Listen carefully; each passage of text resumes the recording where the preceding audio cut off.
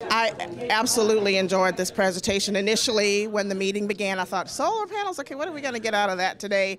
And I am so glad that I paid attention and I stayed for the meeting because, like I said, as a realtor, I mean, this was just, absolutely, the information is just priceless. It was extremely valuable to myself as a realtor.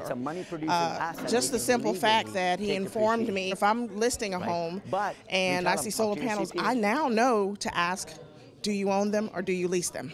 Because if you lease them, it may be a difficult sale.